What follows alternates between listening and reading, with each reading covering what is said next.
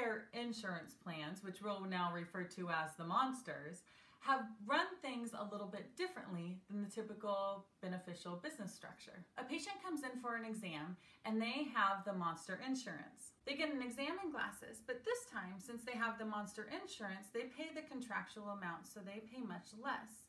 Instead of paying the usual and customary amount, they pay the copay amount for the exam and the contractual amounts for the glasses. In this scenario, the optical has to pay their cost for the frame to the manufacturer. The monsters have said, "Oh, don't worry, we'll pay the lab bill for you." And we say, "Oh, great, that'll be fantastic." They pay the lab through what's called a chargeback. A chargeback is a fee that's taken from your check by the insurance company. So we wait for our checks from the insurance company, only to find that the amount of the chargebacks are often higher than our normal lab costs would have been for the lenses anyway. What little is left over is there for you to allow your business to run.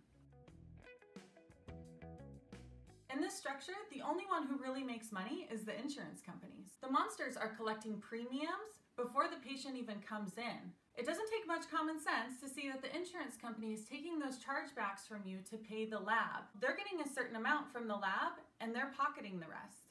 And then when it comes to the frame vendors, they own and actually encourage us as private independent opticals to purchase these frames. When in all reality, you are actually making less money if you do the math all the way through the process. If you are wanting to learn more about what the monsters are doing in our industry and how you can become an open access provider, Spexy University actually has a course called the Monster Course that you might want to look into.